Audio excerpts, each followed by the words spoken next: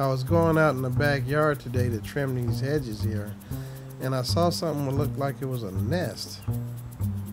And as I got closer, I saw it was a nest. I grabbed my ladder and looked inside and saw these little bitty eggs. I said, man, this must be a hummingbird.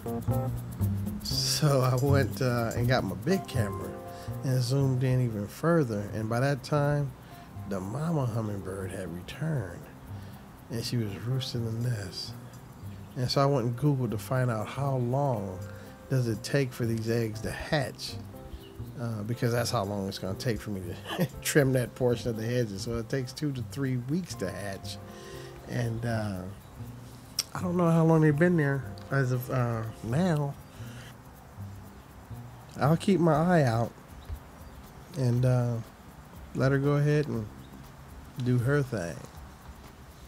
It's fascinating. Now I feel all obligated. I gotta watch for rats and possums and predatory birds. Do I have to stand vigil with a shotgun to make sure nobody attacks these little babies? And what if the wind blows and knocks them out and a cat comes along, or my dog goes out there? She likes to eat anything that's wiggling. Well, thus is nature. But yeah, till then I'll keep an eye out, and then I'll trim the hedges.